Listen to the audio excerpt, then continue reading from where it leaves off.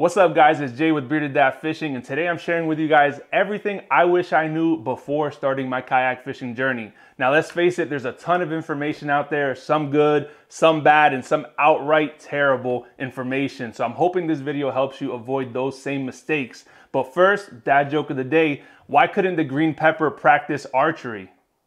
He didn't have an arrow.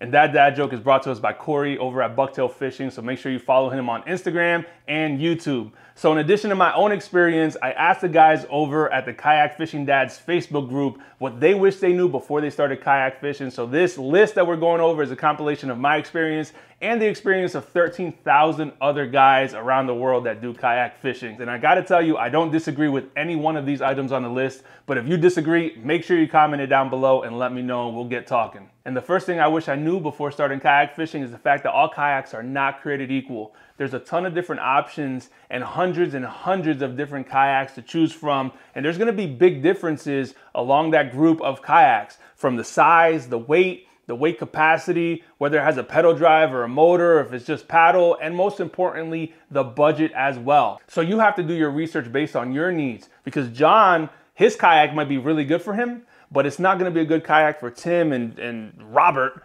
because they fish differently. So do your research based on where you fish. Do you fish rivers? Do you fish big waters? Do you fish tiny creeks or ponds? So that's gonna change what type of kayak you need and which one you think is a great fit for you. You also have to look at the options that you need in a kayak. Do you need a ton of storage, maybe for longer trips or some kayak camping? Do you need a ton of rails? Do you need a warranty? That's something to think about, because not all kayak manufacturers offer warranties, and certainly all the warranties are not the same. There's a big difference between the warranties offered by Old Town and Hobie and Native and Lifetime. Like it's all gonna be different, and you have to make the best decision of what's best for you. And lastly, of course, the budget is probably the biggest factor for a lot of anglers out there looking for their first kayak. And I break down these budgets, these price ranges in 4 different groups. You have your $500 to $1,000 kayaks, you have your $1,000 to $2,500 kayaks, and then you have your $2,500 to $4,000 kayaks. And yes, believe it or not, you can get kayaks that are 4,000 plus, and there's actually plenty of them out there. So you have to make the best decision with that budget in mind. And the second thing I wish I knew about kayak fishing is the fact that kayak fishing is not cheaper than going a different route. I jumped in thinking this was gonna be the cheapest way to go, and like a lot of guys, you find out that you start spending more and more and more, and you decide, well, if I'm gonna get a $1,500 kayak, then maybe I should get the $2,500 kayak, and it just goes up from there. And once you buy the kayak, then you're talking about the accessories. Are you gonna get a fish finder? If so, fish finders could be $100 all the way to $1,500 or more. What accessories are you gonna buy? Are you gonna get a motor? Are you gonna get a battery? And what kind of battery are you gonna get to go with that? So all these things really start to add up at the end of the day, and you can make it a minimalist approach. So don't get me wrong. If you only have $500 to go all in, you can get on the water with that, but you're gonna be very limited in your options. I made a video of what my entire setup cost me, and I'll make sure to post a link down below, but I was super surprised at the end of it how much I ended up paying for my entire kayak setup. And the third thing I wish I knew, which was also the most common response in the group, is to buy your second kayak first. And I know that could be a hard pill to swallow. We're talking about budget a lot so far, but a lot of guys regret getting the cheaper option and then selling it to get the more expensive option that they really wanted at the end of it. A lot of times the better option is just to save a little bit more, go without for a little season, and then get what you really want. Because at the end of the day, you could be spending a lot more money by buying something, modding it out, and then selling it, and then buying something else and modding it out as well.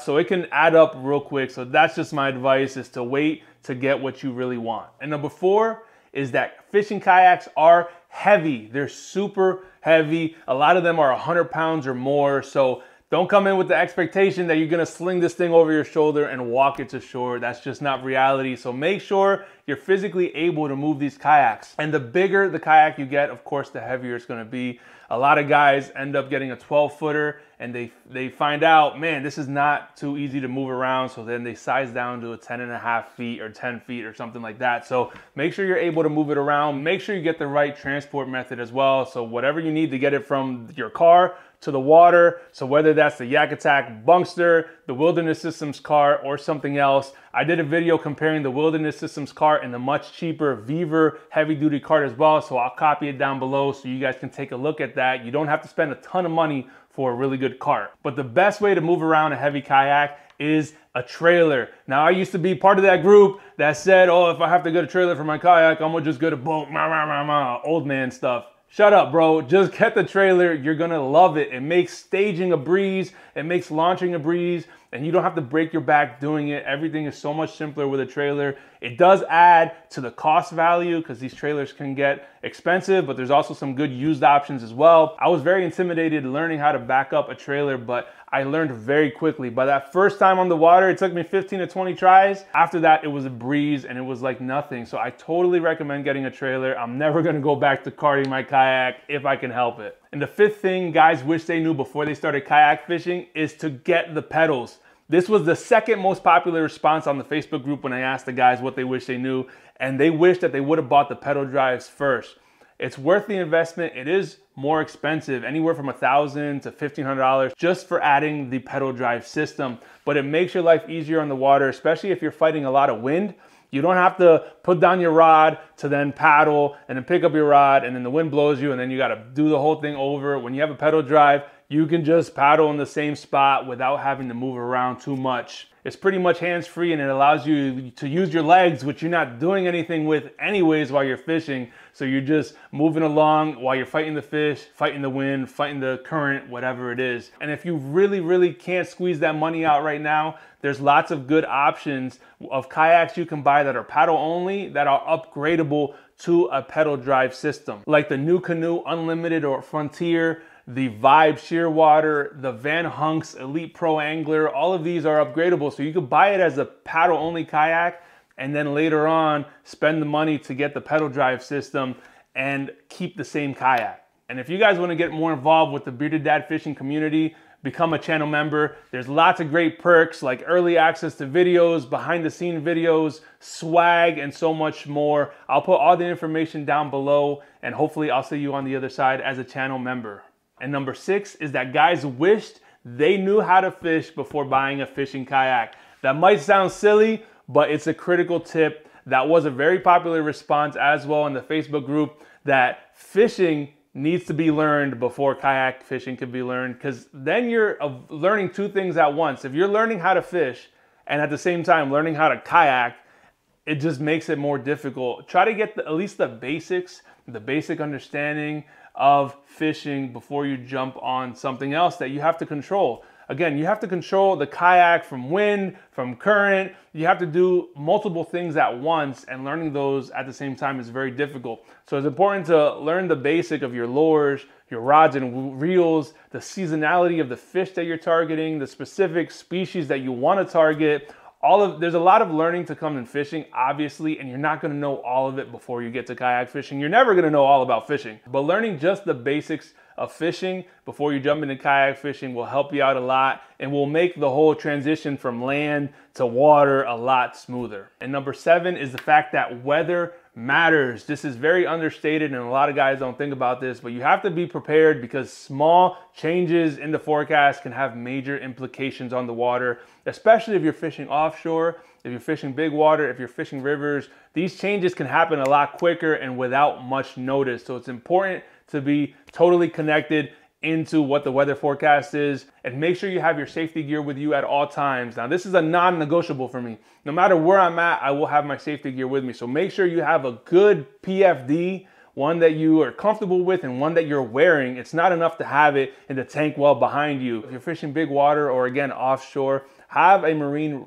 radio, in case you have to talk to someone for help, or you might not have cell phone signal out there. Have your whistle, have your first aid kit, just be ready. Obviously, you don't want to cut your day short, but most importantly, you want to come back to your family, so make sure you are safe on the water. One of the best ways to stay on top of the weather is with the Omnia Fishing Premium Pro subscription. It's only $50 a year, which is an incredible value, but you can stay on top of the temperature, the precipitation, the wind, which is a big one, any storms rolling in, but it also lets you combine that with other useful information such as the contour maps, bottom hardness, vegetation, and all the things you need to know all in one spot. And again, for only $50 a year, it's an incredible deal and something that you can use to plan your trips and stay up to date while you're on the water. And the eighth thing I wish I knew before starting to kayak fish is that modifications can wait. Again, this is one of the more popular responses when I asked the Facebook group. Guys wish they would have waited to mod out their kayaks.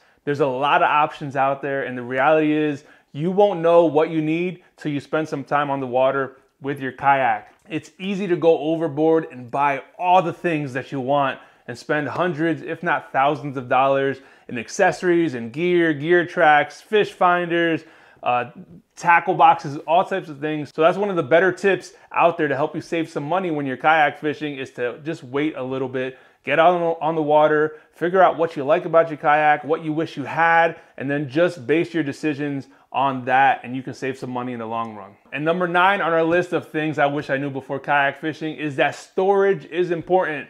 You have to think to yourself, where are you going to keep this kayak when it's not on the water? Like we discussed, these fishing kayaks are huge. They can be 12, 13, 14 feet long. So are you going to keep it in your garage? Are you going to have it on a rack outside? Both options are okay, but you want to make sure that it's safe from the sun, because those UV rays will beat it up and make that plastic brittle. It's safe from rodents and rats and everything else. We don't want that. So make sure it's safe from rodents, the sun, the weather, all that stuff. And where are you keeping it in the wintertime? You know, Florida and Texas, you don't count, so move on.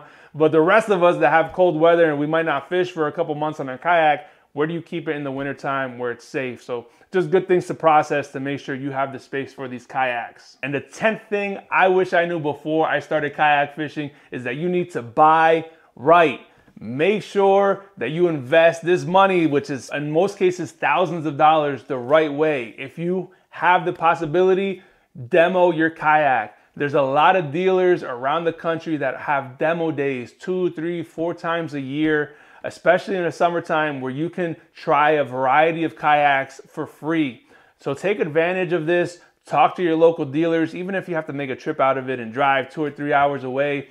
Do it and get on these kayaks that you're thinking about buying. You might find out that this kayak is not the right one for you, or it doesn't feel as stable, or it doesn't have the accessories that you would prefer. And the next way to buy right is to buy used. Don't discount the used kayak, because a lot of guys get on the water with these kayaks and they realize it's too heavy, it's too slow, I don't fish as much as I thought I was gonna fish. I wish I had this kayak. And they sell their kayak and you can get a 20, 30, 40% discount on a used kayak that's been on the water less than 10 times. So make sure you look around Facebook Marketplace, Craigslist, wherever they sell used stuff, because you can find some really good deals out there. And buying used will allow you to have less financial risk. Make sure you check on the warranties first, because a lot of these warranties are not transferable. And ask the seller as well if you can try it on the water, and you can keep an eye on any leaks or anything funky going on as well. And if this video was helpful, please subscribe to the channel and check out my favorite kayaks for big guys like me